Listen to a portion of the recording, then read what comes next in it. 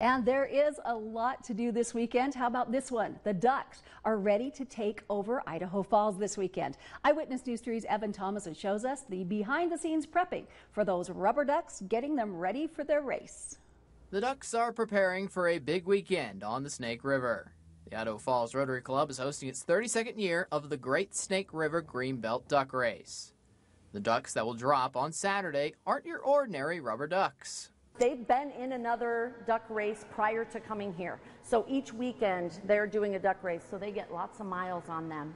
The ducks come from far and wide for the high stakes race. They came from two different places this year.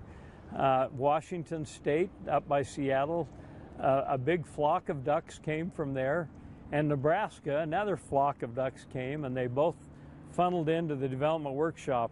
At the workshop, workers number and examine each duck to make sure they are ready to go. A few ducks are retired. We can't have a duck headed down the river that has a hole, so we dispose of the ones that are no good, and we make sure that they are in top-notch shape for the Saturday's event.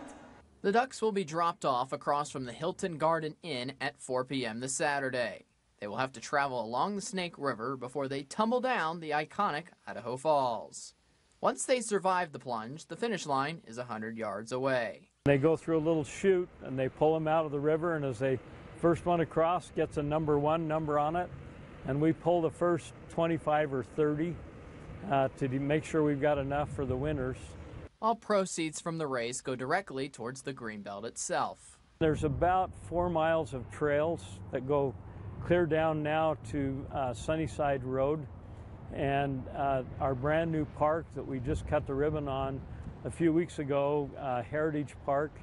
Really a neat park right on the river. There's a beautiful falls down there, and that's where our emphasis is going for the next couple of years. While waiting for the ducks to quack on down, the Idaho Falls Rotary Club will be hosting other events Friday afternoon with a car show and Saturday throughout the day with some high-speed boat races.